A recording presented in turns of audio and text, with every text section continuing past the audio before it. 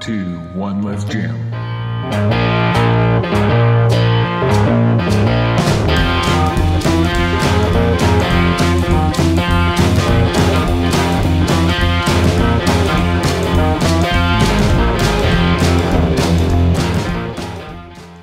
If you saw my video on the window chip that my wife got like on her third day of driving and the first time on the highway, then you might not be surprised that I'm installing a bug and rock hood deflector.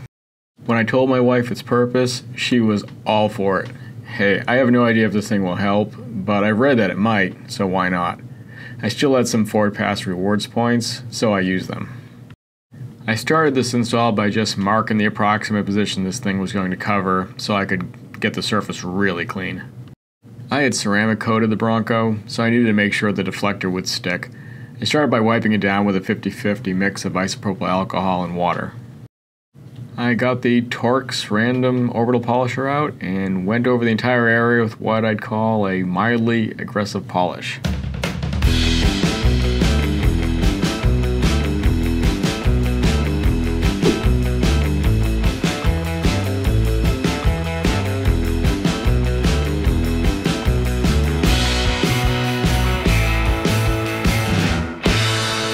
After the dried polish residue was buffed off, I then went over the area again with my alcohol and water mix. And now it was time to mark the exact area where this thing would cover. Here's a view of what the tape looks like on the back of the deflector.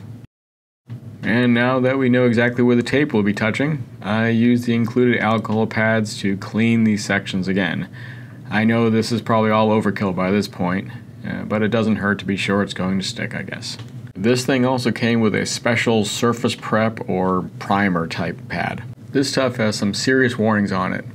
I guess I don't want to touch it, or lick it, or rub it in my eyes. Using a glove is probably wise.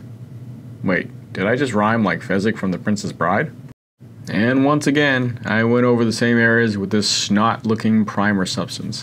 If you've ever applied stuff like this, you know that you don't remove the entire tape liner. You just get it started so you can get the part into position first, and then remove the liner while it's held in place. Well, in the past, I've had the stupid tape liner flop back under the part, which really sucked. So now I like to tape the liner to the front of the part just in case. I don't know about you, but I hate trying to get this type of tape started. At some point here I managed to stab myself with my X-Acto knife. Anyone have some tips to make this easier? Let me know in the comments below.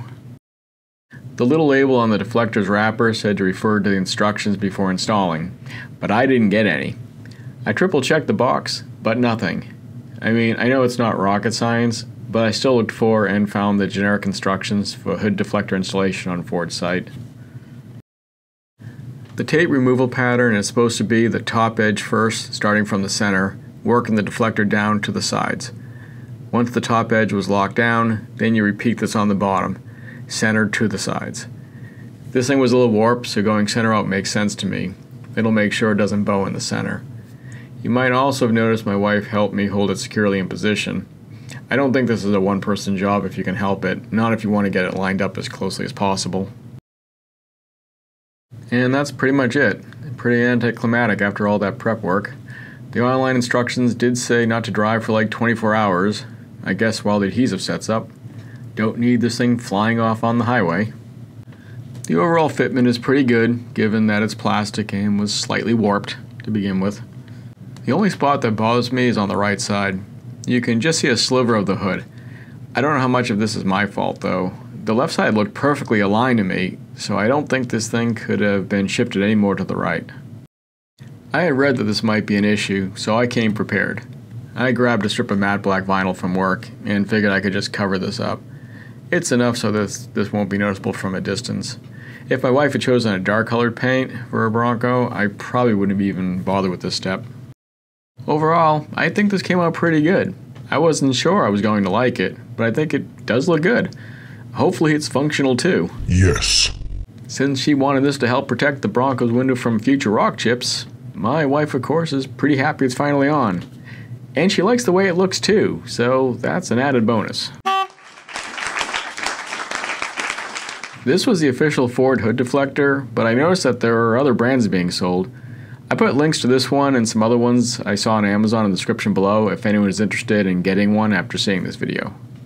And if you've already put one of these on, how did you find the fit?